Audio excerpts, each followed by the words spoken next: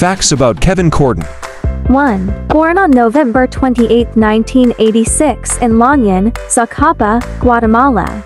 2. He began playing at the age of 11, and by 1998 he was a part of the Zacapa department's youth team. 3. After winning the silver medal at the 2007 Pan American Games, Cordon qualified to the 2008 Olympic Games, and was selected as the flag bearer of his nation's Olympic team. 4. He won 4 times in the Central American and Caribbean Games in 2006, 2010, 2014, and 2018.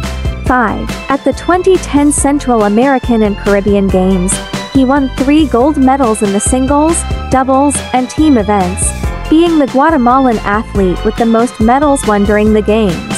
6. On October 20, 2011, he won his first Pan American Games gold medal and able to win again in year 2015.